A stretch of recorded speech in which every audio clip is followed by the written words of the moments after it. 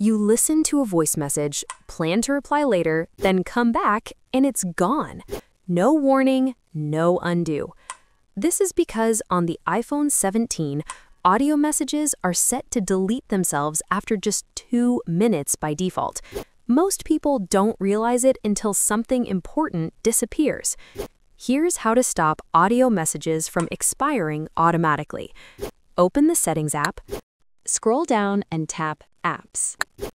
From the list of apps, find Messages, then tap it.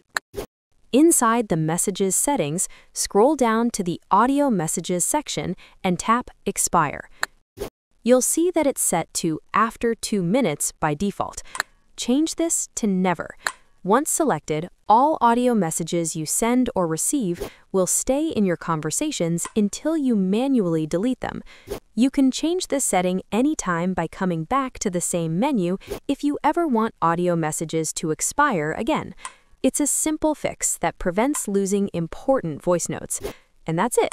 If this helps you keep your messages intact on your iPhone 17, give it a like or watch another tutorial to uncover more settings you'll actually want to change.